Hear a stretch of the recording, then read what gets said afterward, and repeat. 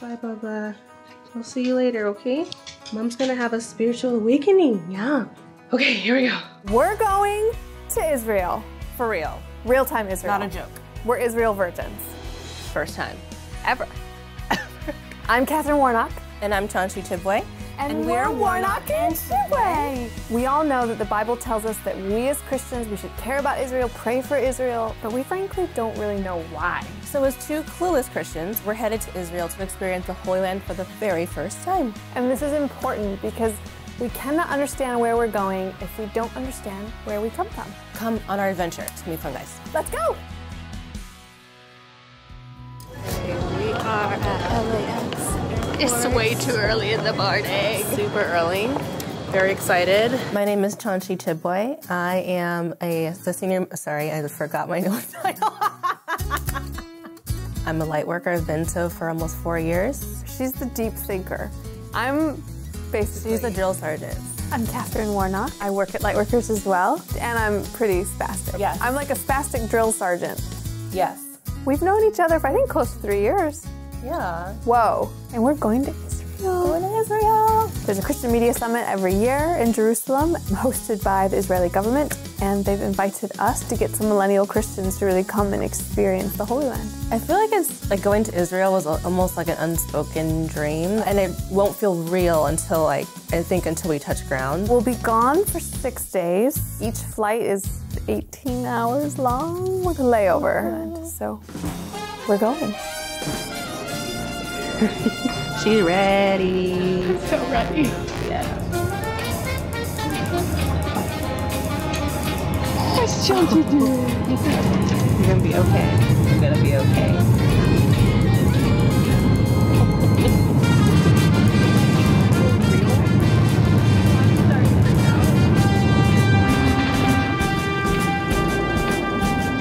Welcome to Tel Aviv.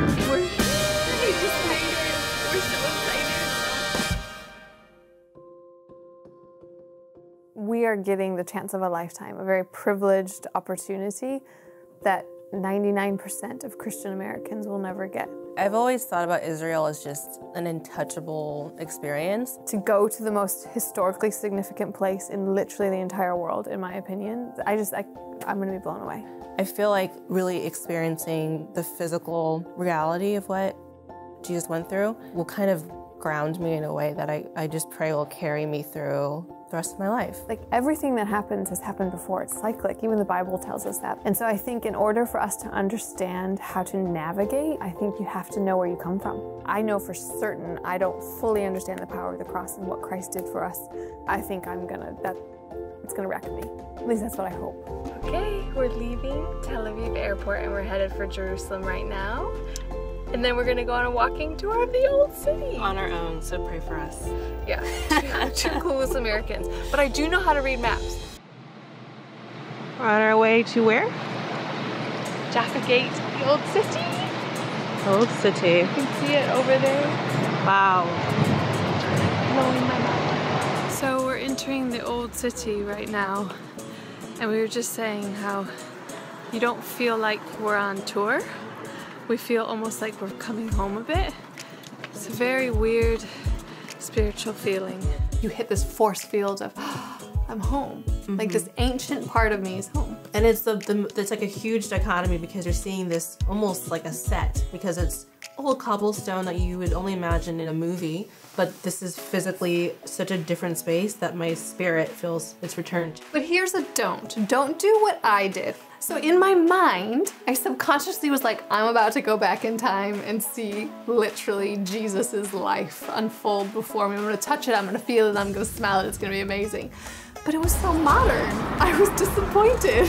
I was like, how naive you were. But honestly, there's a whole day where I had to get over being hurt because I didn't go back in time. So we've just taken a stop for lunch in the old city. First official hummus. OMG. Israel's food is off the chain. And the bread, you don't feel bloated, you don't get headaches. Nope. Can't even compute how good this hummus was. Review. Look at that. Look at that. 10 out of 10. 11 out of 10.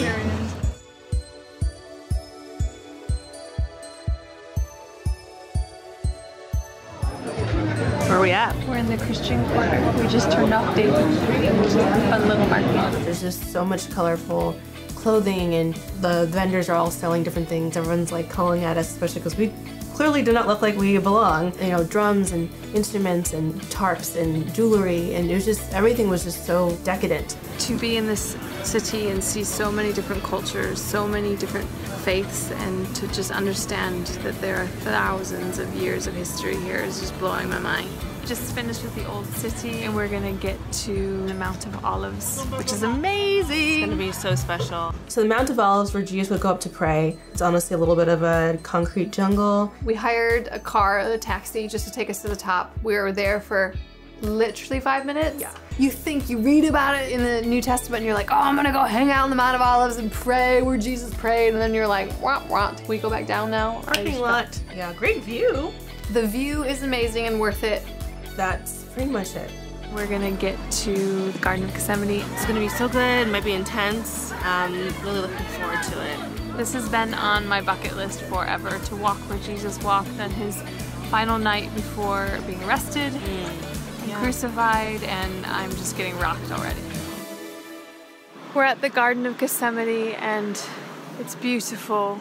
I don't know how well you can see it. I wish we had more access to just walk and touch the trees. I was so disappointed. I'm sorry, Jesus, don't hate me, but I was just so disappointed.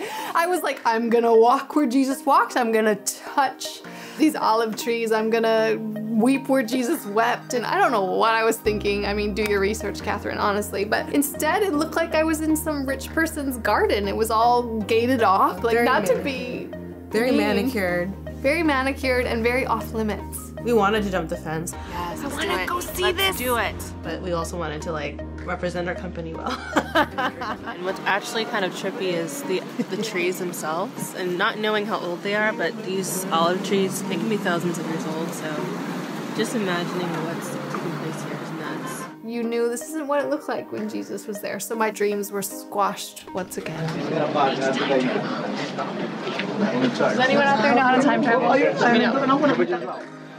Okay, we're heading to the Church of the Holy Sepulchre. So now we move into the church where Jesus actually dies. He's taken down from the cross, and he's actually anointed on a slab that they have sitting in a room in the church. So we're inside right now, and it's pretty extraordinary. It's amazing. It's stunning. The interesting thing is we could feel the power of what was happening here once we found out this is the slab in which they say Jesus was anointed, his body was. And the outpour of just prayer and honor and just people crying on it, kissing it. It was really beautiful and heartbreaking at the same time, but I had powerful. never experienced that level of honor and thankfulness in one location before in my life. It was palpable. And even now, I'm just kind of still internally shaking a little bit of just the level of faith and just reverence over that stone. It was just, even now I'm like, I'm trying to compute it. I can't. So Chansh, how do you feel about today? It is explosively impactful, and it's only just begun to process in my spirit. The culture here is just mind-blowing. Everyone's so nice, and just the heritage is so rich here. But to feel it so alive, so deep, still in so many places, like it was wall-to-wall people. It was really hot in there, but the passion was like through the roof. People were freaking out and just worshiping Jesus, and just like you feel the palpable faith, and it ushers in such a new thankfulness. People come wherever their prayer was, whatever their issue was, and that's something that all of us have and carry, and burdens that, like, we don't give away with that kind of abandon. We can so easily forget what Christ did on the cross for us, but to really understand it and live life in that reverential fear, that reverential just astonishment and respect, and just to walk into that room and feel that level of awe and reverence and just understanding of the price that Jesus paid blew my mind, because that we don't experience. No. I don't experience in America. So I'm gonna be chewing on that for a long time. Yeah.